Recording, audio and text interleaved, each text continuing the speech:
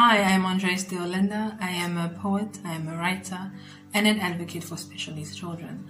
My journey as a poet and a writer started off at a very young age. I would use poetry as a form of expression, self-expression, and truly just understanding my internal reality. And I could never quite call myself a poet. I just didn't feel that I actually fit, right? I would compare myself to other poets and novelists, like the likes of Maya Angelou, and I would just feel that, maybe my poetry isn't just right.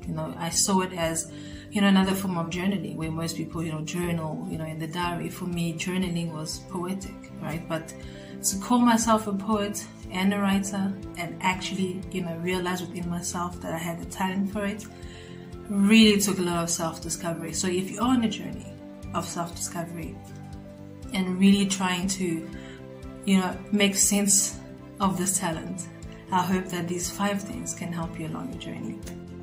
And so as a poet, here are 5 things a poet needs to know to create powerful, beautiful, and evocative poetry.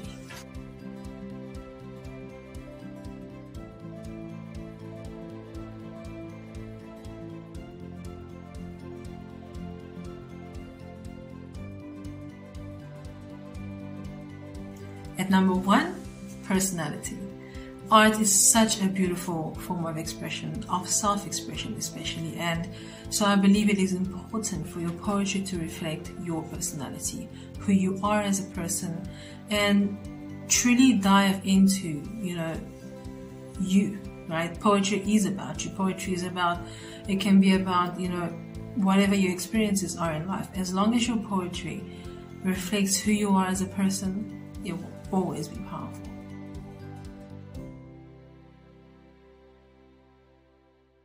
And at number 2, we have unique. What makes you stand out? I believe that the minute you try to mimic the work of others, you essentially lose the element of surprise. Allow the work of others, other poets, inspire you rather than direct your craft. Your craft is your own. So be yourself and let your work speak for itself.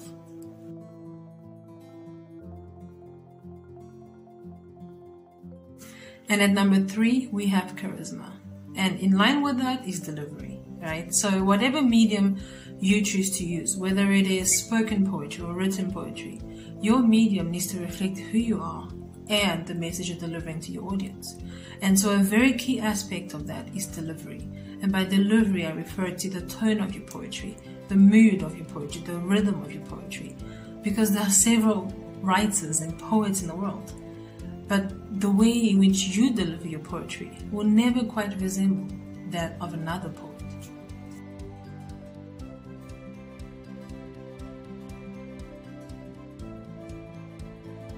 At number 4, we have advocacy. Start by asking yourself, what do I stand for?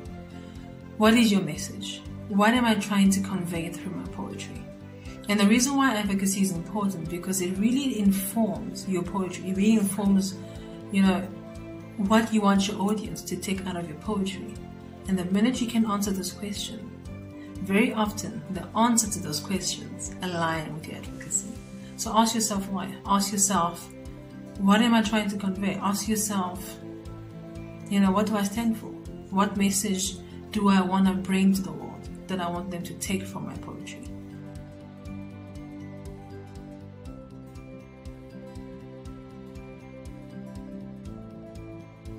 At number 5, and my favorite one of all, is creativity. And to explain this, I'd like to use the analogy of a painter. So if you're familiar with painting, or if you've seen a painter, you know that a painter usually has several different brushes. And brushes differ in density, so they can range from thick to thin. And the manner in which a painter uses these brushes informs the type of painting that's going to be created, right? And so from a poet perspective, your paintbrush is your words, how you use your words, how you wove them together. The manner in which, you use them informs the rhythm of your poetry, the mood of your poetry. So be creative with your words. Be creative with your poetry. Use it wisely. It can be your best friend. Trust me.